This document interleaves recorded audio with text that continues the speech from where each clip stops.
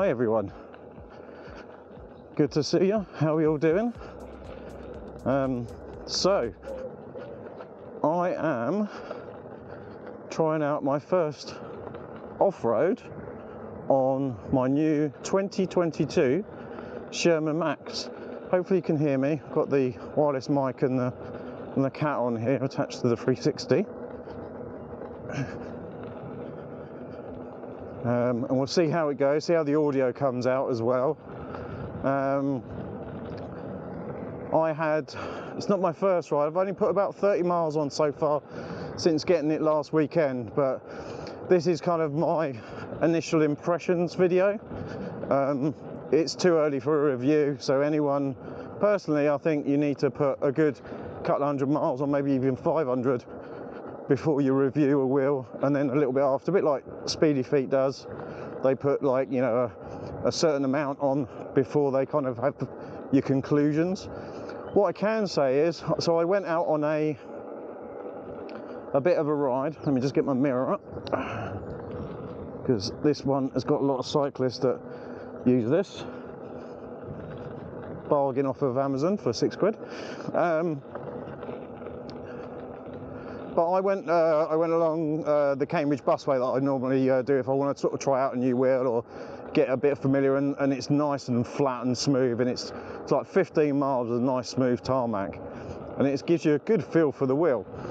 So me and Colin went out yesterday after I finished work, and I was blown away by this wheel. Now, unfortunately, I didn't get any footage because I stupidly left this in the car, my camera, but not only was it a damn bit of fun, and like the weather was gorgeous like it is at the moment, I hit my new top speed of 32 miles an hour. I'll put a screenshot up here of, you know, my readout from Darkness Spot, wherever it is on the screen, it'll be somewhere up there. And what I will say, because I've not tried the normal Sherman, just going to put it out there. So my normal wheel is a RS19 high speed,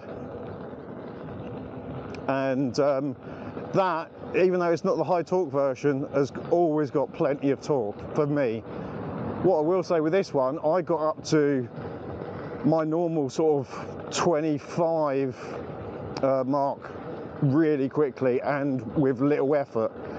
I also hit that 31 without little effort, and when I just pushed that a little bit more to get it to 32, it didn't take a lot. There was hardly any leaning. I kind of leant more with my knees and my legs.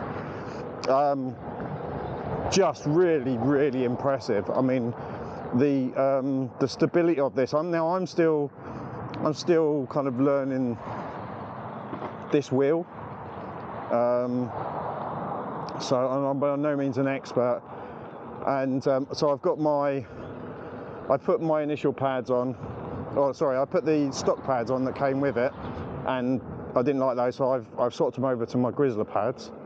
Let's just get past this runner.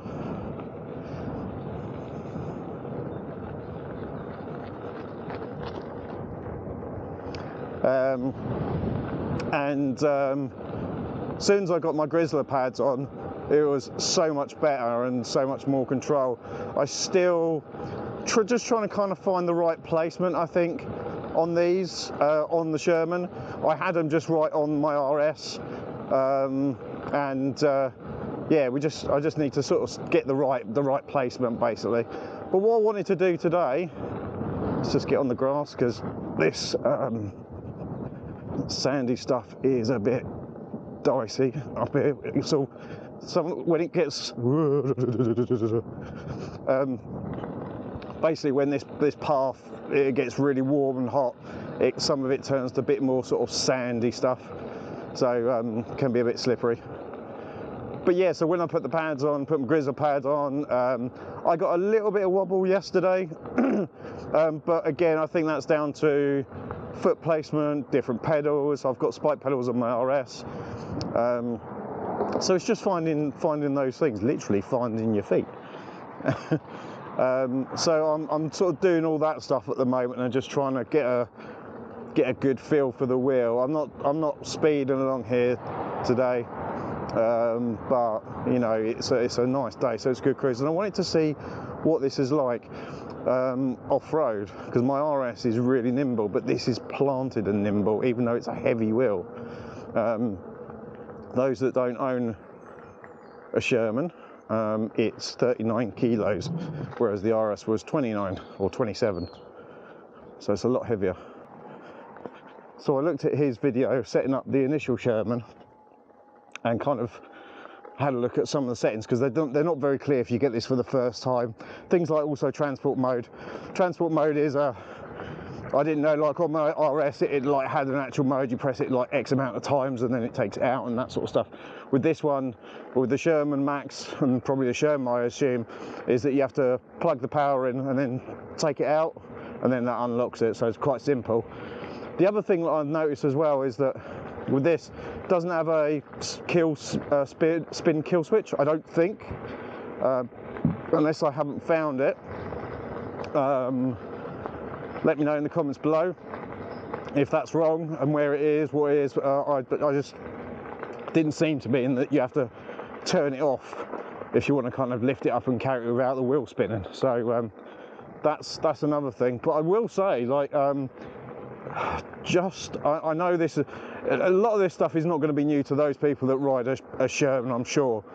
I mean, but the sheer, I've heard that the Sherman, the original Sherman, took a bit to get going. This thing just doesn't. It just wants to go. The sheer torque on this thing is insane. Sturdy wise, obviously, like the Sherman, battery packs kind of all the way down each side. So RS19 had them at the top, so it comes across as less stable but more nimble. But I was really thinking that this wouldn't be as nimble as it is, but to me it feels almost as nimble as the RS19 when you're on it. When you're off it, obviously it's a very heavy wheel, but so far so good. But so far I'm absolutely loving it. The question is, will this actually replace my RS19? So, you know, this was bought new from E-Rides, so big shout out to Afiz and Emily at E-Rides. Thank you very much. Brilliant service. Thank you for accommodating me coming and collecting it fully charged live. I have, and again, you know, I've got an affiliate link like everyone seems to have.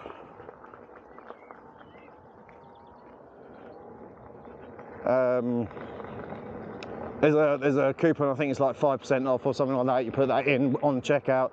So if you want to just save yourself a bit of money at E-Rides, check that out. There's also another one for the ESK8 Shop and stuff like that. So just have a look at those if they interest you.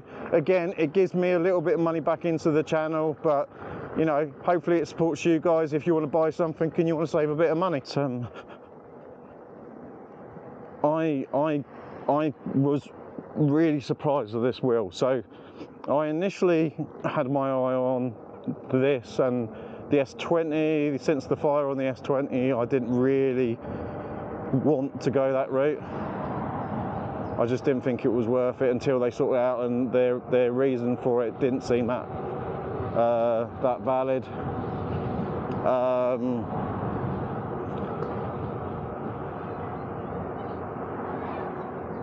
But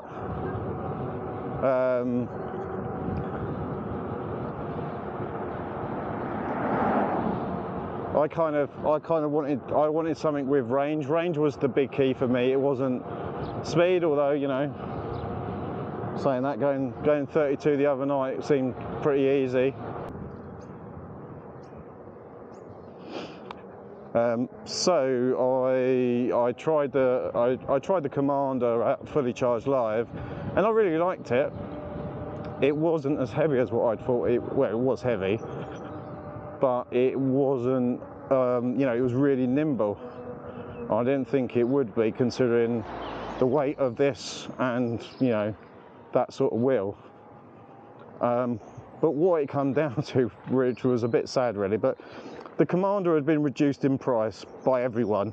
Originally it came out at like about £3,500, I think it was, and that had been reduced down to £3,000. But then when you look at it, it looks cheap. Doesn't look, you know, like a top quality product. I've got nothing against Gotway personally with my RS19, but yeah, I didn't like the look of it, and I was still hoping, I think PET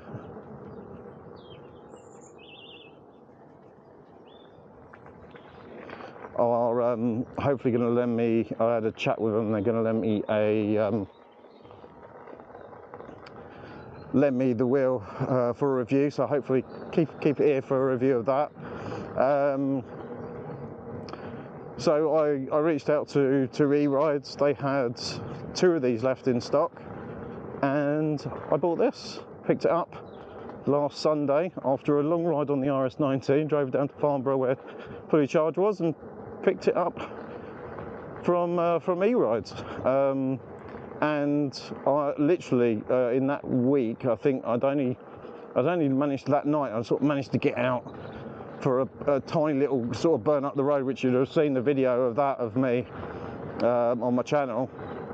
And then the second time was last night to get a bit of a feel for it on the roads, and then tonight is on the trails. We should be going to Chicksands tomorrow, so hopefully we'll see if I can get some more video. There's a few of us going, so we'll see how it performs there, because that's a real challenge.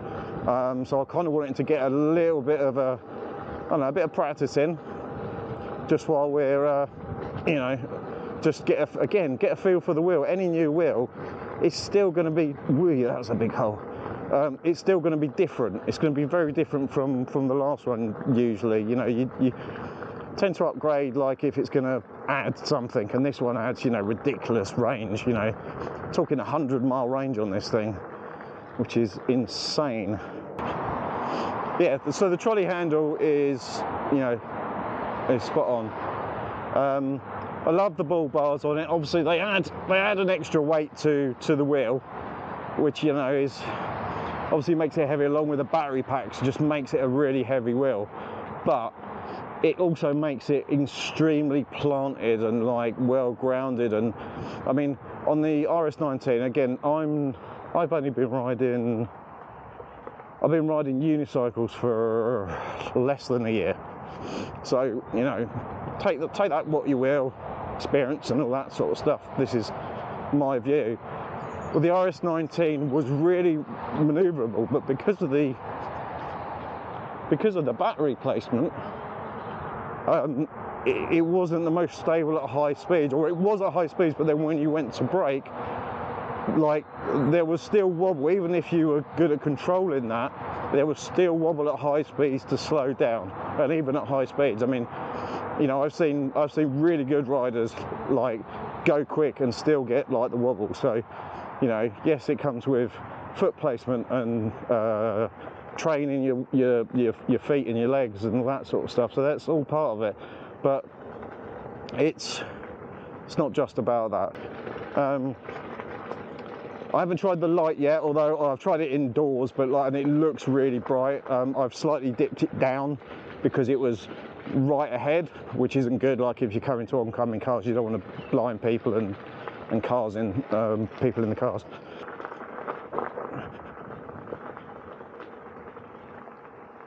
But I mean, speed-wise, let's talk about that. I mean, I think speed-wise, I don't know, it's probably supposedly a free spin wheel of 60 miles an hour. For me, you know, 30 to 35, I think, is my absolute max, just because I'm only starting to feel comfortable at those speeds. I don't see the need to go any quicker. I know there's big people out there that disagree with that and want to do that. All the power to you. I'm not interested in going ridiculously quick. I know some people will say, like the RS19, when I don't go quick, it's like, oh, that's a waste of an RS19 high speed. Well, it is what it is, and I use it for what I use it. So, you know, it's up to you guys.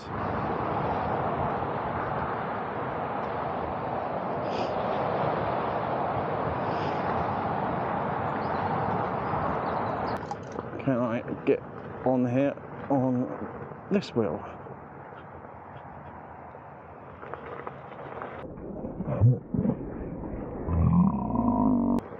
That's kind of my, oh, lots of horse poo. I'm not going to run through that crap, literally. That's my thoughts on the Sherman Max. Initial thoughts, like I said. Hopefully I can get some more miles in it over the coming weeks, and then I'll come to you with a bit more of a conclusive, this is really what I think after owning it and using it. But like I said, initial impressions are very, very good. At the moment I'm favouring this completely over my RS19, but we'll see if I want to keep it or not.